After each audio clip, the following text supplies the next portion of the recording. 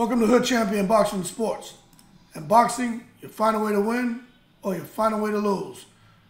Matter of fact, I tell you what, we're going to find that all of these heavyweight fights and probably light heavyweight, cruiserweight, and could be some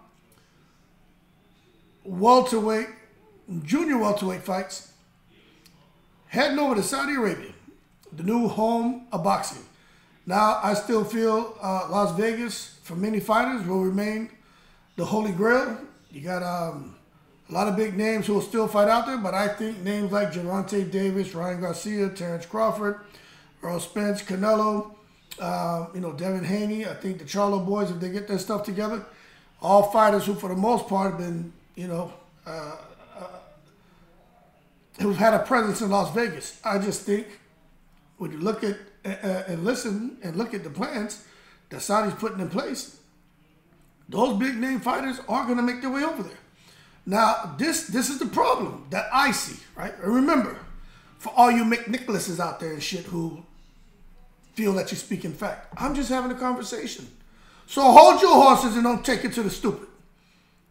Look, the way the Saudis, they're bracketing fights, it keeps these fighters busy, okay? And that's a beautiful thing because we've seen, the AJs fight once a year, once every 14 months, right? Not being active. We've seen Tyson Fury going active, Deontay Wilder going active. Look at what's going on with Andy Ruiz, right? Whether the inactivity is beyond the control or it is, the bottom line is inactivity.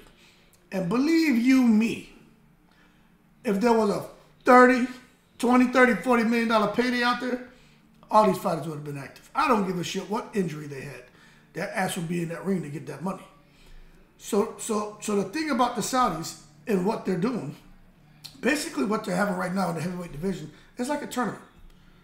It's like a tournament. You look at the guys they had fighting, man, and I think it was like 6 guys in the top 10. But just look at what they put together. And those who lost, right, they just got to sit back and regroup, and the other ones move on. And then they bring other names now and match them up with other fighters. So there's a natural order of progression here if you win. This is the problem. Saudi boxing is going to have a high turnover, right? Because these fighters are only fighting twice, right? It's not like they have them set up to where they're fighting 3 times a year. It's twice a year. So this is what, remember, this is just a conversation, my opinion. You're free to disagree with me. You get some of these guys who come out here and make, I would say great money compared to what they would have made fighting elsewhere. For a fight, let's say in January. Then they got another fight for, let's say, June, July. When really fighters should be fighting 3 times a year. But now they make that money, they go on cruise control. They got to find a way to stay in the gym, which is hard to do because now all these guys are making that silk pajama money. What's going to be their motivation? They probably get through the first year. Fight. Oh, man, I got paid. Get back in the gym. Next fight. Feeling good. Got another payday. But then after that, with 2 really good paydays, life-changing money, what's the motivation? Silk pajama syndrome. So now those guys probably end up falling off because they go through an Andy Ruiz type situation where you got all this money and just not taking things serious, not listening to your trainer, to your friends, to your family, and you end up getting back in the ring and losing. So now you're out of there. Now you have the turnover. So that's what I foresee happening because these guys get into boxing. I think everyone who gets into boxing wants to make money. And I think secondly, they want the legacy and titles. And I really believe that. I think you get some guys like, yeah, I want to be the champ. I want to get the belt. I want to this. I want to use my jab. I want to, all right, cool, McNicholas, if that's what you want to do. But you can't tell me these guys out here who have not made the AJ money, the Wilder money, the Fury money, the Canelo money, not even made $15 million yet, right? You can't tell me. You offer them an opportunity to fight for $5 or $6 million, or an opportunity to fight for a title, an undisputed distinction for $1 million. You can't tell me they ain't gonna pass up on them stupid ass titles. All right. So if you disagree with me, I just have to tell you, in this case, you need to hold your horses. Take it to the stupid. But what happens after they get the money? And that's my concern. So we just saw what happened here. Wilder, he went in there with silk pajama syndrome, bad trainer syndrome, goddamn hallucinogen syndrome, took it to the stupid syndrome, ate too much barbecue syndrome. Wilder just had all kind of shit going on with him. But why?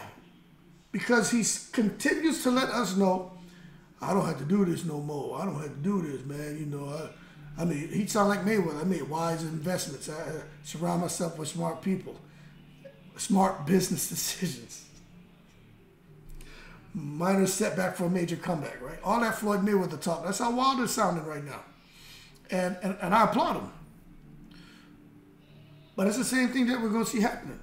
We just saw Ajit Cabello, right? The man's been boxing over 10 years, 11, 12 years or something, right? No one really knew who he was. But he's been putting in work. European champion. Man been putting in work. Man just got a big win against Arslanbek Makhmudov, right? Ajit Cabello is about to go into another big fight.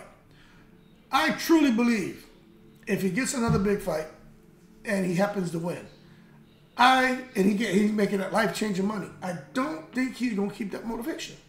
Apataya made life-changing money, is about to fight again for more money. I just think, and if they're only fighting twice a year, I just think the silk pajama syndrome is going to hit all these guys. Now, it makes you wonder, those guys over in Saudi are brilliant. Man, did they structure it this way to make sure we give them the good money, right? The first fight, bring them back a second time. If they win, good money again. Then we know they're probably going to get comfortable, right? And then now they come back and we put them in with someone very stiff competition who should clip them because these guys are very comfortable and may not have that same fire in them like they did before. There are some guys like Canelo who just, it don't matter how much money that dude make, he just, even though he's slowing a bit in my opinion, he just naturally fueled and just wants to keep going. No kidding, it's like, no boxing, no life, like he says. But we're going to see what happens because these major heavyweight fights that are going to be taking place the next 12 to 18 months in Saudi, it's going to be huge. But I fully expect to see all the guys in the top 10 at some point within the next 3 years rotate through Saudi Arabia. And they're going to keep rotating them. And I think we're going to see a very high turnover. Right now, you just saw this pool of fighters out there. Half of them guys are out of there. Simple. Right? So now you're going to see another wave of guys come through. So you already have one wave of turnover. You're going to see another wave of guys come in. They're going to form that pool now. And they're going to see how things go. So it's interesting to see. But again, I say that because I'm just sitting here watching. And also, I'm drawn from my own experiences.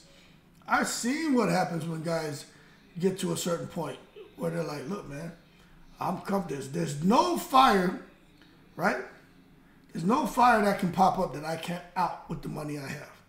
And once you get to that point, man, it's cruise control. Anything you want to do, right? You can do it. Now, some people taste a little bit different. I mean, if you're a thousandaire, you probably like thousandaire things. If you're a millionaire, you like millionaire things. If you're a billionaire, you like billionaire things. But if you're a millionaire who wants to do billionaire stuff, you probably still have a little fire in you. If you're a thousandaire and want to do millionaire stuff, you probably still have a little fire in you. But if you're a millionaire and you're like, shit, I'm cool with doing millionaire stuff, how you going to motivate that person to get back in that goddamn ring? Maybe they do it out, one last hurrah, they go get their ass kicked, and that's it. So, again, what's going on over in Saudi, I think it's interesting. But to think that anything outside of Saudi Arabia, when it comes to boxing, just to think that anywhere outside of Saudi Arabia can put on the type of boxing events that the Saudis are putting on right now, I just don't see it. I don't see it. And I'm being honest with you. It's when I look at, what's his name? Anthony Joshua, right? He fights on the Day of Reckoning card, right? This year, he gets a big win. Then you take a look at when he went and fought against Andy Ruiz for the rematch and the Clash of the Dunes. And then you look that he fought in the whole thing with Usyk and Rage on the Red Sea. And just look at those events and the kind of money that was generated and the kind of money that was paid to the athletes. Those are huge events. And these events in Saudi just keep getting bigger and bigger and bigger. And what do you notice that's happening? The different names that are popping up on these fight cards, the different fight cards that are being created. Now they got the Riyadh season stuff. You know, it's just a snowball that's just going to keep getting bigger and bigger and bigger and bigger. And you know why? Because you say, well, who's going to be the one there, man? You kind of responsible for making sure that snowball keeps moving. Not anyone in particular. It's that goddamn sovereign wealth fund, over $500 billion. So trust me, that snowball is not going to melt anytime soon. It's going to keep growing and getting bigger and bigger. And you're going to see fighters getting paid life-changing money. And I think their motivation is going to decrease. I just see that happening. As a result, high turnover out there as far as the big names we're seeing in Saudi. You're going to see them make their money and eventually fizzle off. Unless there's going to be a concentric few that keep their motivation. I just think everyone else who just happen to be counting the blessings to have fallen to this Saudi lap, fallen to this damn pot of gold, they're counting their blessings. They never thought they would have made that kind of money, and now they're making it. Those are the ones that are going to fall off. Those are the ones. The Ajit Caballeros. Oh, he's going to fall off. Simple. If Andy Ruiz get out there a couple fights, he's going to fall off. He already wants to fall off. Okay? You know, Fury, Usyk may be a little bit different, but I still think that Usyk ain't going to hang around long. He makes some more good money out there. Right? But these other guys, man, I just, like, imagine if Fabio Wardley got an opportunity, or Jared Anderson. Imagine if he got the call to be on this next wave of heavyweight fights, and he goes out there and he gets paid. They say they give him $10 million. You think he's coming back? That man, whatever his contract is, he'll do that second fight. He's out of here. He already told me he don't know if he want to do it. His brother coming out of jail, it sound like when his brother comes out of jail, that's when he wants to retire. He make that kind of money, he's out of here. Out of here. He ain't worried about making no $1 billion, $500 million, $70 million. That man just want a little bit of dirt money to where he can be on cruise control and not have to worry about nothing. Anyway, we'll see how it plays out. That's my 2 cents. You can leave your comments below. Hey, we don't have to agree. But let's not take it to the stupid. Y'all keep cool. I'm in the breeze.